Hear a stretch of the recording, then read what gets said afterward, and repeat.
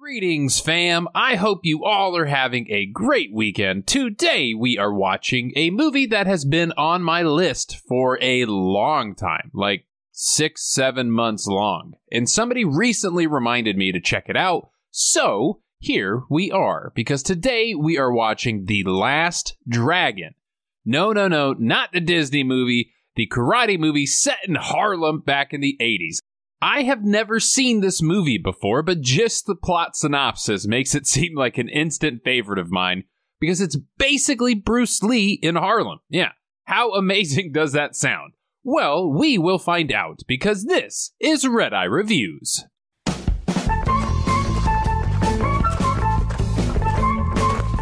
So, this movie was a critical failure, but technically a box office success, because it still made a net profit of about $23 million, but everybody hated it at first. All the critics hated it. Most of the moviegoers didn't like it, but it was still technically a success. And now it has turned into a cult classic, which, one of the reasons it's on my channel. We start with an intro compilation of practicing our karate skills.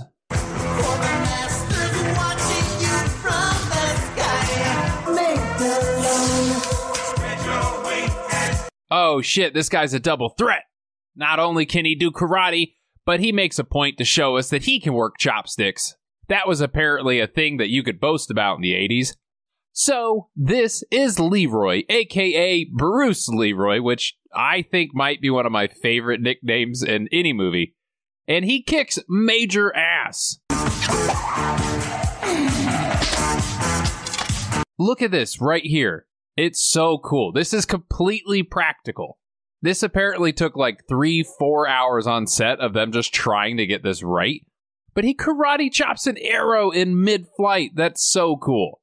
And it's a great way to start this badass movie. So, he has officially graduated from his teachings and has decided to head out into the world of New York. Take this. It was Bruce Lee's. Oh, whoa. Time out. Are you just handing out Bruce Lee memorabilia? Where does one sign up for such a handout? Put my name on the list. But he learns of another master because he wants to continue his teachings, and his current master says he's done everything he can. And the new guy he should go find is in Harlem, and his name is Some Dumb Guy. That's right. The next master's name is Master Some Dumb Guy. Which, that might be better than Bruce Leroy. I don't know. It's not above, beyond, below your glass. Inside you. That's where the story begins. Inside you. And the music is so good throughout this whole movie. All the music is really, really good. But we cut to Harlem, and all these locals are watching some old school Bruce Lee action. And this right here is like a dream of mine. These people genuinely love Bruce Lee. There's a whole theater, colorful characters all watching Bruce Lee. A couple people get so into it, they start dancing right in the middle of the aisle.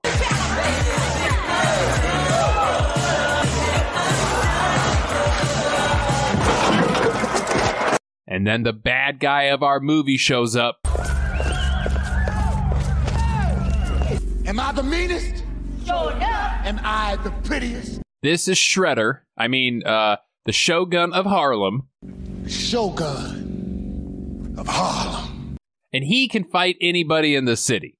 And he does so all the time, and he boasts about how good he is at fighting. But the only person who refuses to fight him is our man, Leroy, aka Bruce Leroy. That's the only guy that stands between show and total supremacy. And Bruce Leroy at this point is just straight up out of an anime show. He's eating popcorn with chopsticks. He's wearing that hat. Oh my god, this would make a hell of a TV show. But the Shogun tries to fight everybody in the theater. Why don't I sit down and what? I said, why don't you sit down and shut up? Okay. Hey, Beefcake baby. I think you were a little more intimidating with the coat on. And just go ahead and put that back on. But he does fight everybody. Leroy just bails. He's like, I'm not a guy who fights. And then the Shogun vows that he will fight Leroy one day soon. We cut over to these kind of like henchman-esque people. This girl wants to become the next big rock star of the club scene here, but her producer can't get her any good gigs because, like, she's okay, but she's not great. We also see her bodyguard is played by a young Mike Starr. Dude, where have you been? But we cut to the Seventh Heaven Club, the biggest and best club in Harlem. And its main attraction is this lady, Laura Charles, and she absolutely kills it. Never say never. She's jamming so hard. It's so funky. Like, I'm not sure if she's dancing or like trying to cast a spell on me, but either way, I am for it. Also, fun fact, this Seventh Heaven set was so cool. One day, Diana Ross visited this set and asked if she could actually buy it out for her next tour through the United States. And it is a killer set, like, it's so funky. But as Laura leaves the club, some guys attempt to kidnap her, and Bruce Leroy just so happens to be there, and he handles these punks.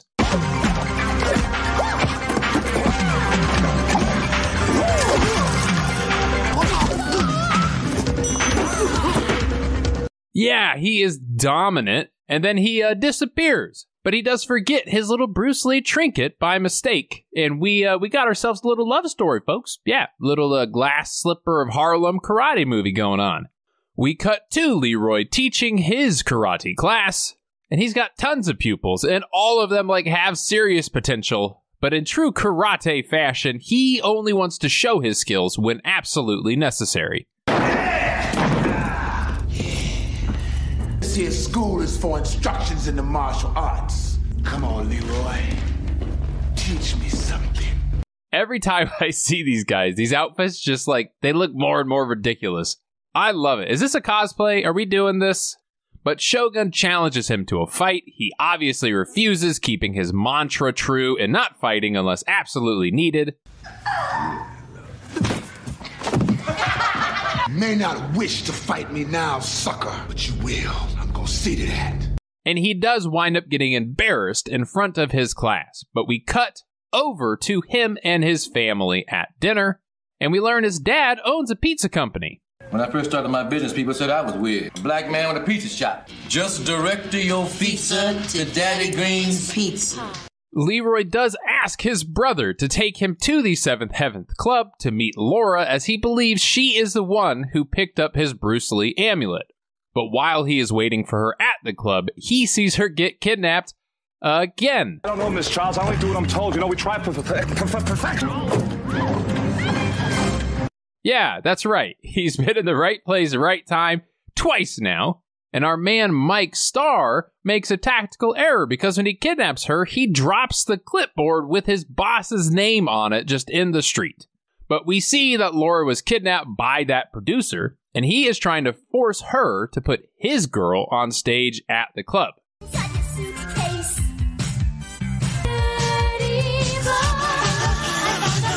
When she refuses this, they were about to rough her up, but Leroy steps in at the right time and starts kicking everybody's ass. And poor Mike Starr gets dominated by his own guy. Friendly fire, like he's out before the fight starts, and he just lays there the rest of the time. Hot head needs cool water. He does rescue the girl, and she says she does, in fact, have his amulet. That is a tongue twister. She says she does. Blah. So he drops her off at her apartment. She gives him the amulet. We got some, like, sexual tension going on, but we don't have time for it because Bruce Leroy is now equipped with his amulet, and he tries to meet the master of Harlem, a.k.a. some dumb guy. Like sake wine. Here she stands, smooth and fine. With your back and self, I suck it to you. Again, another banger of a song. Sake soup? But when he goes, they say the master is not home and to come back later. The master don't see nobody. Yeah, he don't see no one who don't know how to get down, baby. In the meantime, the Shogun of Harlem has shown up at the pizza shop and decides to wreck the place, trying to force Leroy into like a fight with him.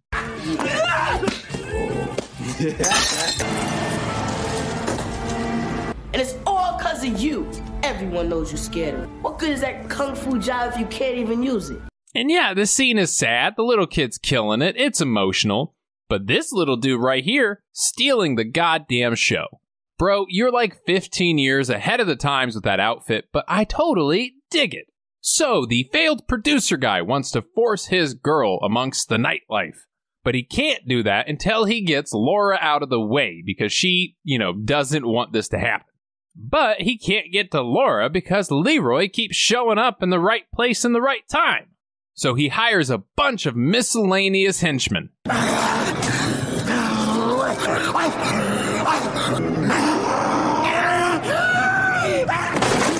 Give that man anything he wants.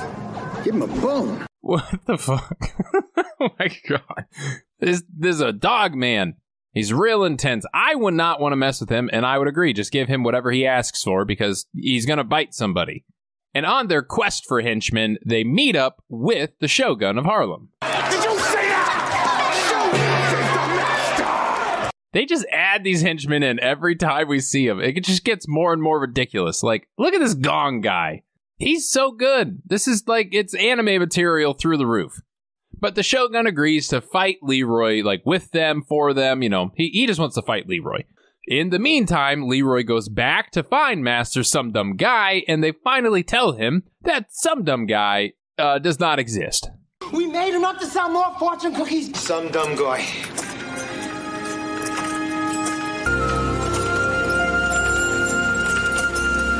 And now we're the Some Dumb Guy, because we believed him. But furious, he runs back to his old master and confronts him. Why have you done this to me? Think, Leroy. And this?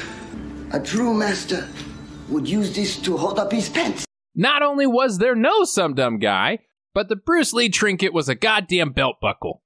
If you will excuse me, my plane leaves shortly. You are going on a quest for knowledge? No, I'm going to visit my mother in Miami. Laura and Leroy's little brother happen to be in the wrong place at the wrong time. They both get kidnapped by that producer who has officially lost his marbles. And for the last 20 minutes of the movie, we all absolutely lose our goddamn minds. And it gets so awesome. Because Leroy shows up to the club. The producer has gone full Mr. Magatu. He's full supervillain. He unleashes his army of minions on Leroy. And there's some really good looking bad guys in their ranks. They're so ridiculous. Look at some of these guys. And then a point comes where he starts to lose, but all of his pupils show up and help him fight all the bad guys.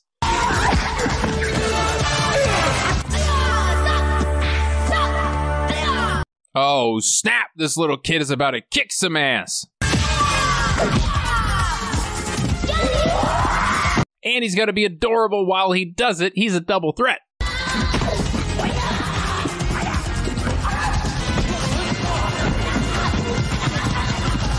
We cut upstairs and the producer knows that he's outmatched, so he bails with Laura, but he leaves Leroy's brother by himself. Leroy's brother promptly dances his way out of his restraints and chases off after Laura. Leroy chases off after both of them, and he gets in a fight with the Shogun of Harlem. And now we have one of the coolest fights, ever. It's so cool. I haven't seen something this cool in a long time. He's literally glowing. There's 10 minutes left in the movie, and we're introducing actual magic. It's straight up out of Scott Pilgrim, and I love every single minute of it. But when Leroy is at his weakest, he learns his own valuable lesson. Who's the one and only master? Let me go, motherfucker, let me go! Yeah, that's right. Our boy goes full Super Saiyan.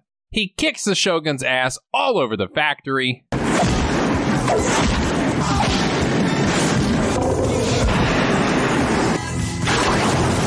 The producer comes down. He attempts to shoot Leroy like a coward.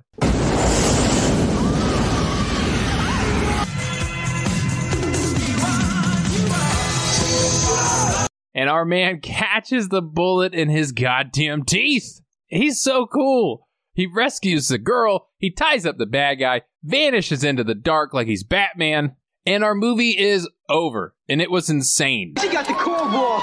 He ain't no cornball. He's my brother. I honestly can't believe I've never seen it before today, but it will definitely be a movie on my soon-to-watch again list. So let's keep this funky party going and head on over to Redeye Reacts.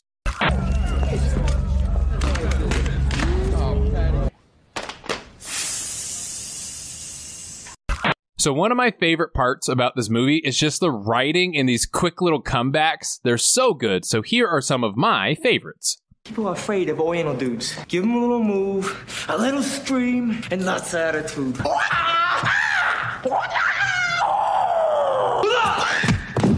Get him, girls. Maybe you can get a rise out of this limp wimp. How about you? Stream being Rick James looking fool. Lord Charles. I would like to see her. I would like to see him. No way the queen is gonna be looking at no walking fortune cookie. He just, it's hot, he's sick. Boys, all that yoga. You're nothing but a misguided midget asshole with dreams of ruling the world. Is it Mr. Leroy here? No, he's not here, but how about something in a medium-sized Oriental? Leroy! You warmed up yet? That was everything. Thank you so much for watching. If you liked what you saw, please subscribe to the channel. We are climbing, and I'm so excited. Like the video, hit the bell if you want to get reminded. Leave some comments. If you've seen The Last Dragon, oh my God, welcome to the club. It's so good. We will see you next time, and until then, stay happy and stay healthy.